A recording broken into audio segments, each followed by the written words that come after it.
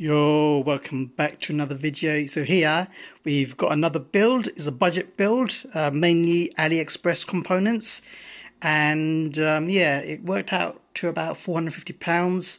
Not bad. It's got 3060 Ti inside there, which is pretty amazing for that kind of price.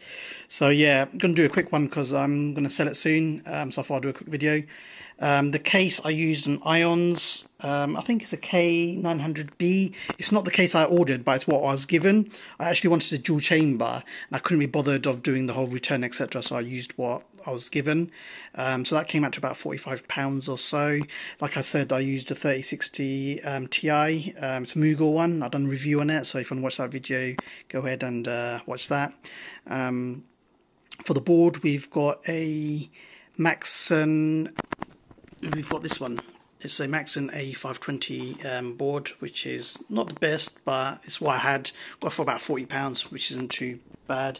For the RGB, I went for the RGB RAM sticks this time, and I used these Cuso RAMs.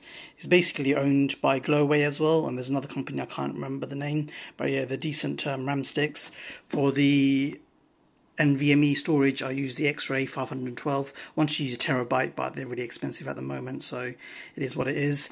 I saved a bit on the cost, so I went with the stock cooler, and behind there we've got the CPU, which is the 5500.